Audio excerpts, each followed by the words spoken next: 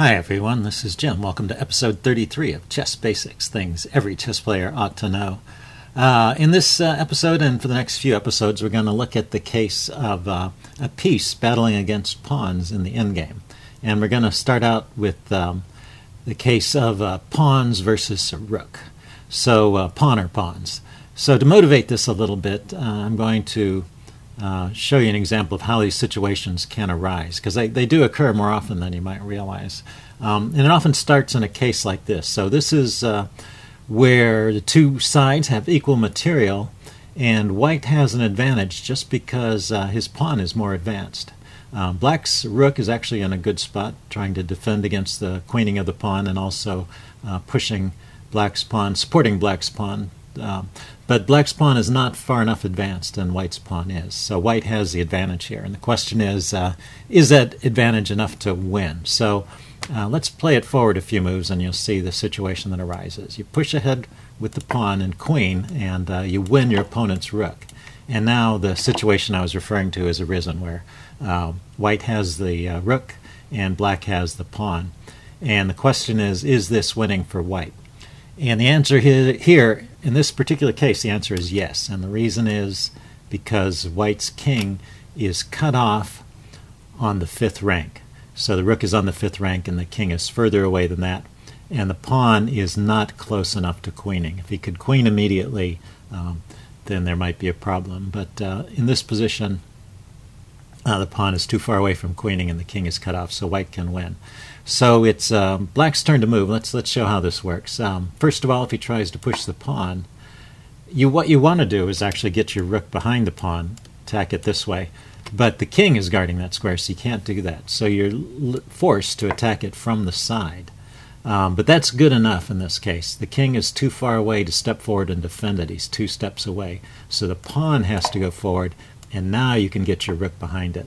And so that's the significance of the king being cut off behind the 5th rank, is it's just far enough away that the rook can get behind the pawn and the king can't get up in time to defend the pawn. So now it's black's turn to move, but the pawn is not going anywhere, and white will win.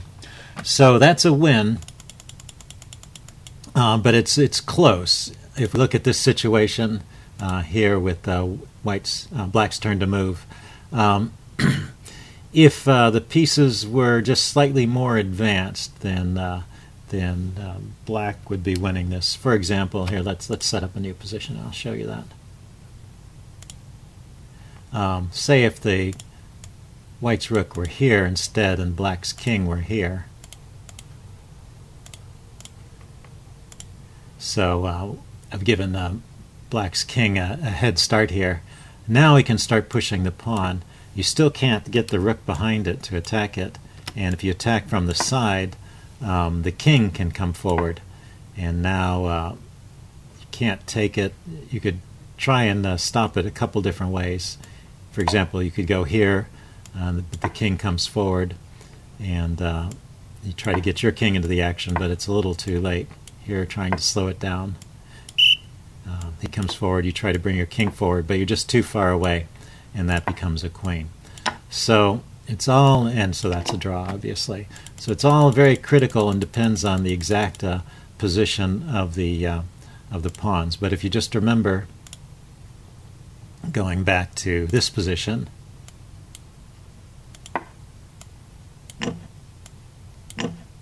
that if you have the black king cut off on the 5th rank, then you can round up this pawn and you can win the game. So that's and you need to keep this in mind as you're looking at this position. A few steps ahead as you're pushing your pawn forward. Are you in a position to cut off black's king, and can you get into a winning position? Because there may be other tries you have besides just queening immediately if you can't achieve this setup. Okay, let's look at the next position here. This is a case where the exchange has already happened and white was able to take back with the rook, which is important because his king now is a bit closer to the pawn. So it's white's turn to move in this position, and black can win if he can force white to have to give up his rook for the pawn, but if white can win that pawn, then white will win. So in this position, you might want to pause the video and think about it. before I give away the answer. It's white's turn to move, keep that in mind, and the question is, can white get there in time to stop that pawn from becoming a queen, and can white win the game? Okay, I am going to give the answer away now. This is a position that's winning for white, and the most direct way to win, you just go straight for that pawn. The pawn is going to be pushed. You can keep going for it. The pawn gets pushed one more step, and you have this saving move here with the rook coming over behind the pawn, keeping it from going forward any further. The black king has to come up, and now the white king catches up. And once you're in this position, you're threatening to take the pawn. So this is a key position to remember. You're threatening to take the pawn, and you're also defending against the pawn queening. So black makes one more move, but now you can just grab the pawn and go on to win.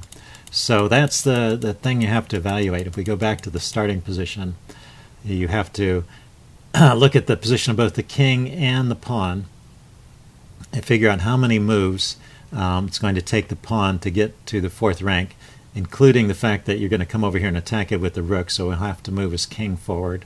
And can your king get to this position with your king on this square, his king on this square, and the pawn here? And if you can achieve that, and your rook going to this square. So that's the position you want to get to. Your rook here, your king here, with his pawn still on the second rank and his king here, not supporting the pawn. So if you can achieve that, then you can win the game. And so you can figure it out by counting. It's 1, 2, 3, 4 moves, and you get to go first. So you go 1, he goes 1, 2, and 3, and then it's your turn. You make your fourth move, and you've achieved that position with your king here, attacking the pawn, and his king is still back on the third rank. So if we go back to the beginning of this position, and we change it just slightly, this is a draw if black is just one more move advanced. You see, that was kind of the critical position there. So let's just show you how that would happen. It's white's turn to move again. He comes forward just like before. Now the rook has to come over to stop the pawn from queening. Is that the wrong? That was the wrong square. Sorry about that. Right there. Stop the pawn from queening. Now it's black's turn to move. He gets his king to this square. That's critical. You come forward and attack the pawn, but now the pawn can become a queen. And then this is now a draw. So if we go back to the beginning, this is a position which is a draw, whereas if the king is one step further back, then it's a win. So if we go back, cancel that. If we go back to this position, one other thing you need to watch out for is it's important where the location of black's king is.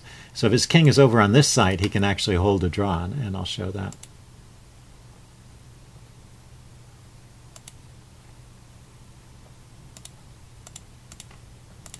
And the reason is it takes white one more step to get to the pawn here because black's king is in the way.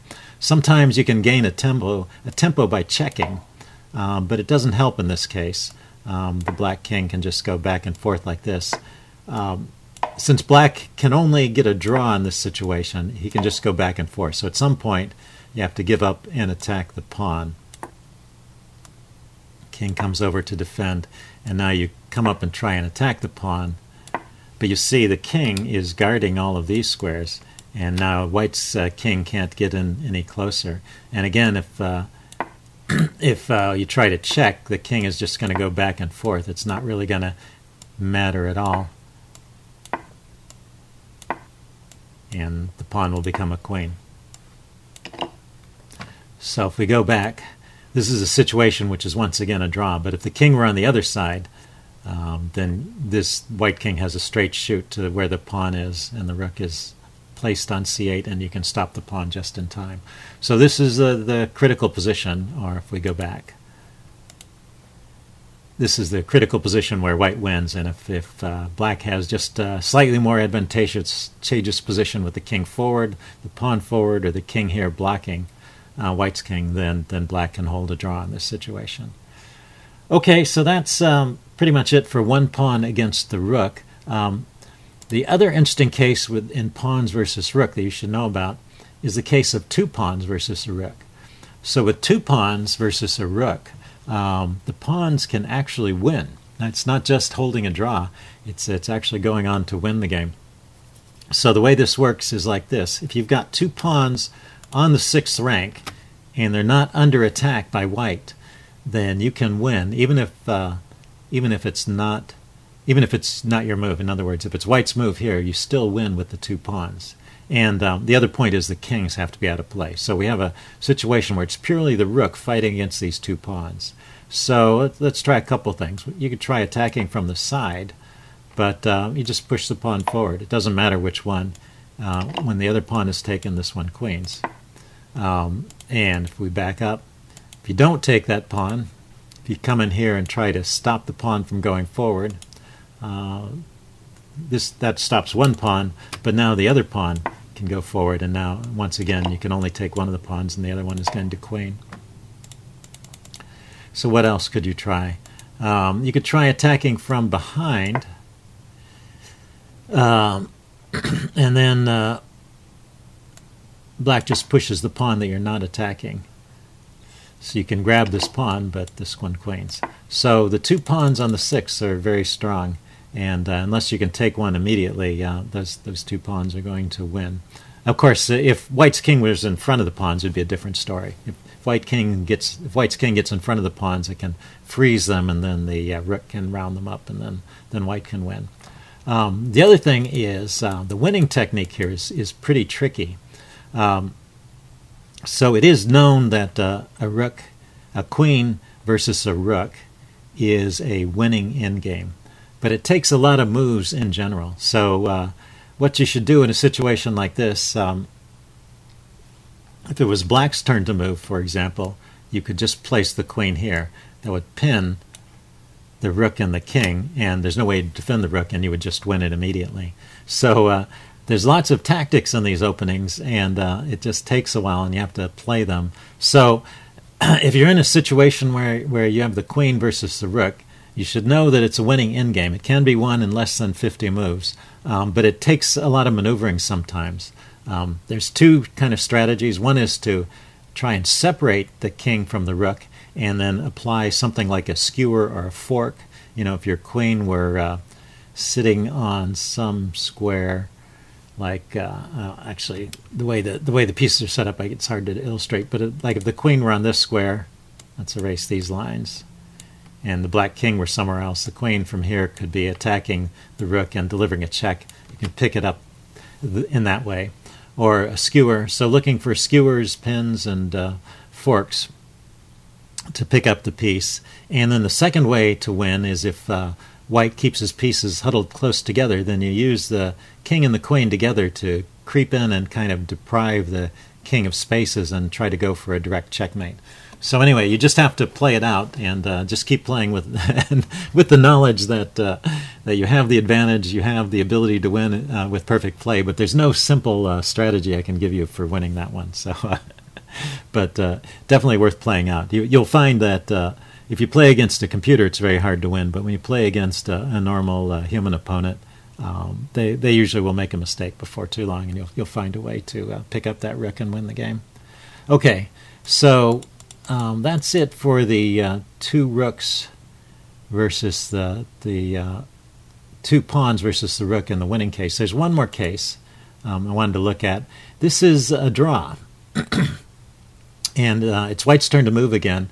And it's just important to find to illustrate the drawing technique, because there's only one move that draws here, and other moves lose.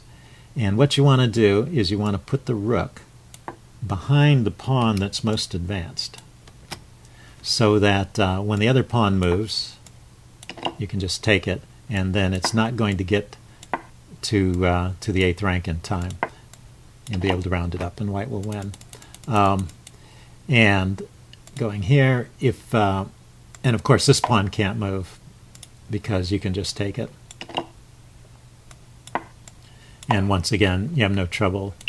You have no trouble rounding up this pawn because the kings are out of play. So, so in a situation like this where the pawns have not reached the 6th rank, or both of them have not reached the 6th rank, at least one of them hasn't, then you can win the game. But it's important to get behind the most advanced pawn. So if we go back to this situation and look at a slightly different position,